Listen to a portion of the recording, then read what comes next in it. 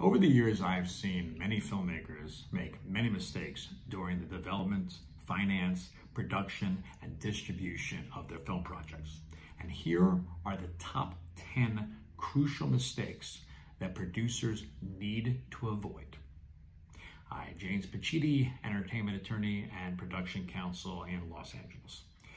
No two films are the same, and the mistakes that are made by filmmakers are never identical. But there are a number of mistakes that I have seen typically made by filmmakers. And if filmmakers can avoid these mistakes, they will go a long way towards successfully producing their film project. Now, the first mistake is not thinking about distribution before production. The end game of all film projects should be distribution. However, filmmakers often have not thought through what is their distribution plan until after they've produced their film. The commercial aspects of a project, how and to whom they may sell a project, are questions that filmmakers need to answer during development. It's important to figure out during development how you're going to seek distribution of the film and who are the sales agents and distributors that you're going to want to work with. The second major mistake is not getting legal representation. Now, not to trumpet the importance of my people, but legal landmines exist through every aspect of the development, finance, production, and distribution of a film project. And stepping on any one of these landmines can blow up the opportunity that producers will have to get distribution for the project.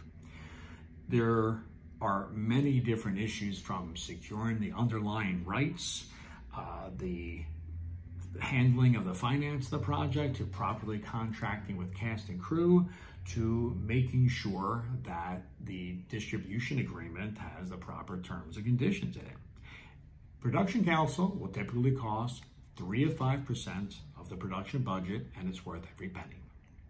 The third mistake that I've seen filmmakers make is going with a script that does not work for creative or budgetary reasons.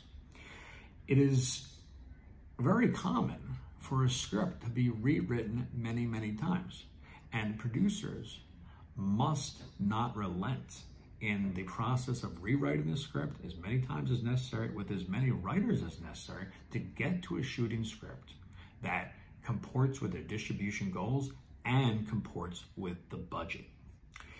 The fourth mistake that I have seen is rushing through pre-production. Abraham Lincoln is purported to have said, "If you give me 6 hours to chop down a tree, I will spend 4 hours sharpening the axe." That is a quote about preparation. And preparation in filmmaking is absolutely crucial. Filmmakers often will not schedule sufficient time for pre-production, which unavoidably leads to mistakes during principal photography.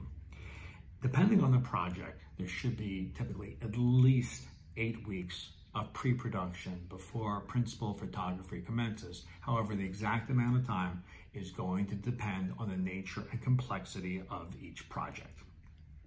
Mistake number 5, undermanning your crew. A good assistant director can be as important as the actual director of the film. And a good line producer can end up being more vital than any other producer on the project. Do not skimp on the crew, as you may pay for it by having a film that cannot be finished on time or under budget.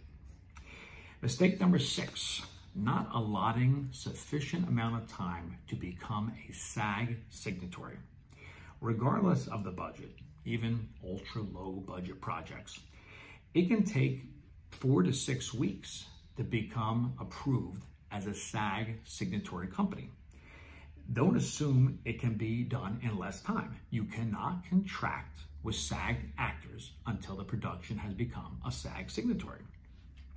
Mistake number 7, not setting aside enough for the SAG bond. SAG will require that producers put up a bond to ensure payment of the SAG actors. And SAG holds that bond until the end of production, so producers will not have access to that money. You need to budget for it, and it's usually 40 to 50% of the negotiated SAG actor salaries, and that's if you're using a payroll company. If you're not, the production may be required to advance the entire amount plus fringes, which is pension, health, and benefits. Mistake number 8, not getting a name actor for the production.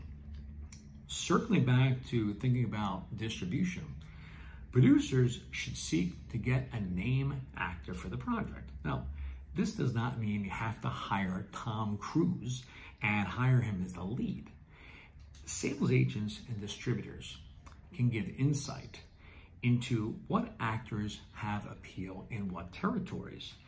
And you can have them in supporting roles. They do not need to be the lead. They can end up being just several days on set. And if you're going to go through the process of becoming a SAG signatory, then you should avail yourself of the most important commodity in getting distribution, and that is an actor with distributor appeal. Mistake number 9 is not budgeting for the deliverables.